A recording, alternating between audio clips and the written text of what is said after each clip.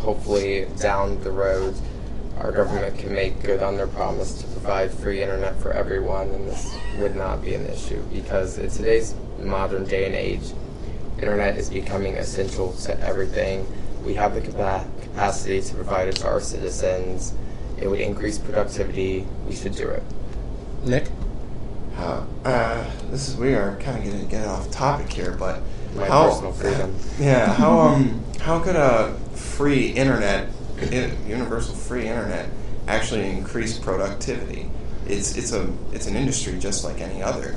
I mean, no productivity among people, because people can work at home more, especially people that right now are unemployed and on government subsidies. But all those people who actually keep the internet running, who's going to pay them? I mean, where are they going to really get the money from? I mean, right now, and you say we have the capacity to actually do this. I would argue we don't. We're $17 trillion in debt. We have many $1 trillion of obligations down the road. We're printing money to fund our debt. I mean, really, to provide this free internet, it's going to cost a lot of money, and someone's going to have to pay for it. And we certainly just do not have the money in this country, especially not even the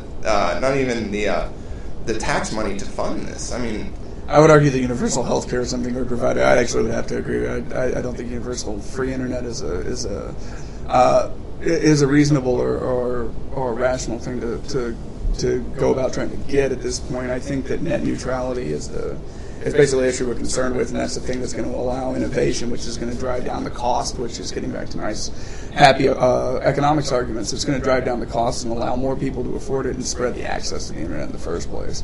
And I think that that's probably what's going to be more successful. Long run. Not this coming. This issue could I'm go talking about so the many different long run, directions.